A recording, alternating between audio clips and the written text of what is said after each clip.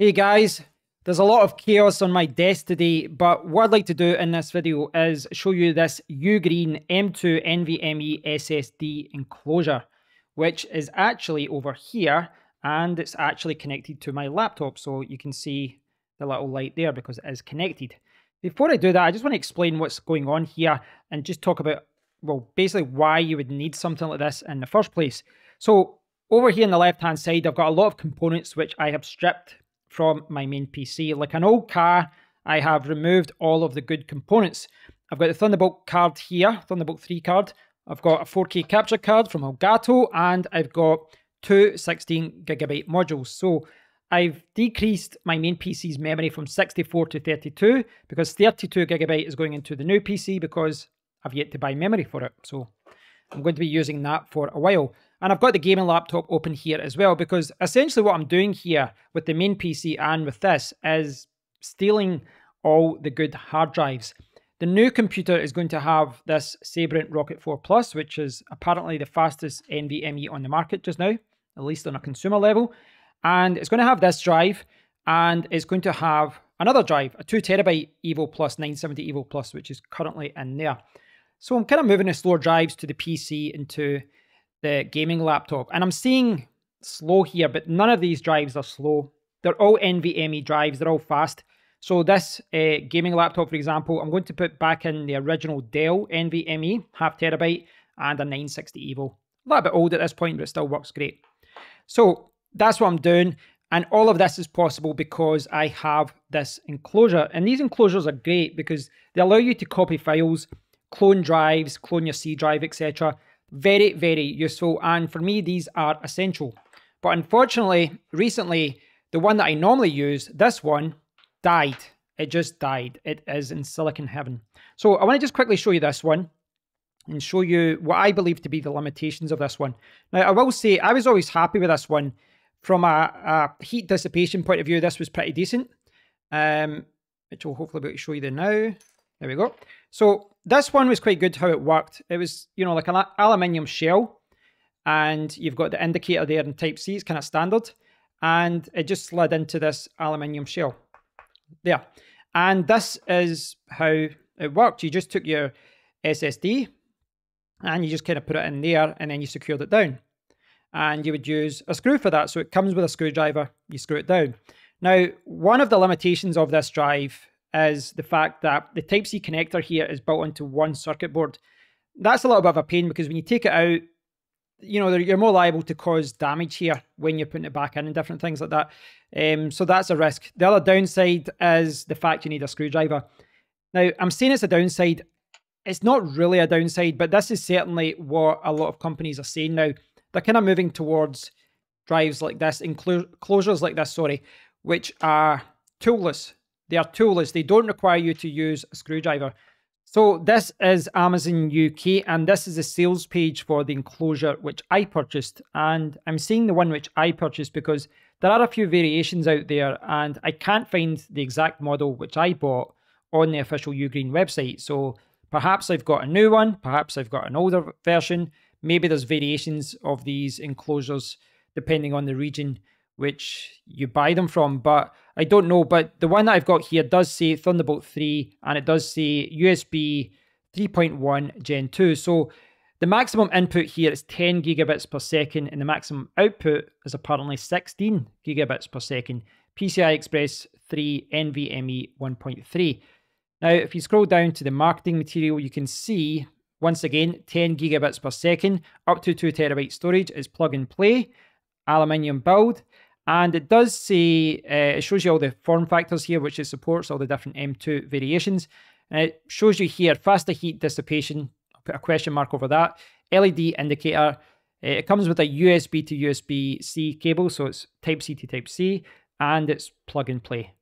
Now, sales pages, they're not all that useful sometimes, so you're better testing things yourself. And it's went to sleep when I've been talking here, but you can see already, and I'll start it again. You can see that the target drive is not the C drive, it's the D drive here. And if you push start, you'll get up just kind of below 900 for the writing and just over 900 megabytes per second for reading. And that is what you'll get with this enclosure. You'll get up to 900 megabytes per second, basically, with different drives on the market, different NVMe drives on the market. Now, these speeds will be a little bit slower if you connect to a regular USB Type 1, USB 3.1, Gen 1 or Gen 2. If you only have a 5 gigabit or 10 gigabit port, not Thunderbolt 3, some of those speeds will be a little bit lower, and I saw that myself. So, fairly straightforward. You saw it had the indicator light here, but I want to show you how this works, right? This is it, right? Kind of standard design, very similar to the old one, but kind of smooth. But the good thing here is there's just a big button down the bottom. It just says push, which you might not be able to see here because there's so much going on here. But you just push it and look, pops open. And inside you can see a 970 Evo Plus. So there's a 970 Evo Plus, which might get in focus one day, maybe not. But that's the 970 Evo Plus, and it fits well. It fits a few different M2 sizes, but this does not use a screw, right? So instead of an M2 screw, a regular M2 screw, you've got this little plastic fastener at the top, and you just turn it to the side, and then you can pop it open. Well, there you go. So that's how it works like that. And, it's a very easy design. It's a little bit fidgety at first because, they provide an extra one of these in the box here and a very basic manual, but it's kind of fidgety and it can pop out there if you don't set it out right. But what you need to do is kind of just slide it in there with the handle to the side, put it back in, if I can do it, put it back in like that, and then just go clockwise and tighten it up. And then what you need to do is take the arrow like this, and then it just slides back in like that, and that's it. And then you can pop it open. So as far as toolless design goes, it actually works really well, so that's pretty good. It's quite hard to recommend this to everyone though, because, well, firstly, the build quality is a little bit plasticky. I mean, it's very plasticky. This is just ready to break. It is not secure. They really went with cheap plastic here for this part. Now, the good thing is, as I said before, previously this Type-C port is just connected to the one circuit board. The good thing here is that it's separate. It's not connected to the drive. You take the drive out, it's not connected. It's separate here, and you can't really damage it per se. But this does feel plasticky, and it just feels cheap.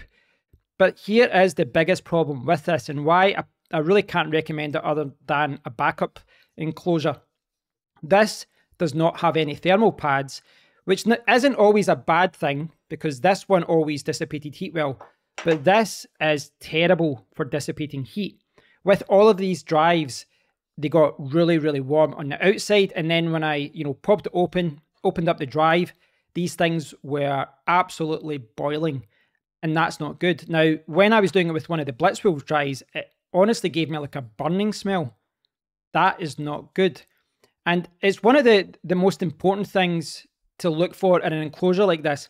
They said that, heat dissipation would be good with this, but really you should be aiming for an enclosure that has a thermal heat pad, something that's going to cool down these NVMe drives. Now, don't get me wrong, these NVMe drives can run hot, and when you put them into your motherboard, you really should have a heat pad or a thermal guard or something over it.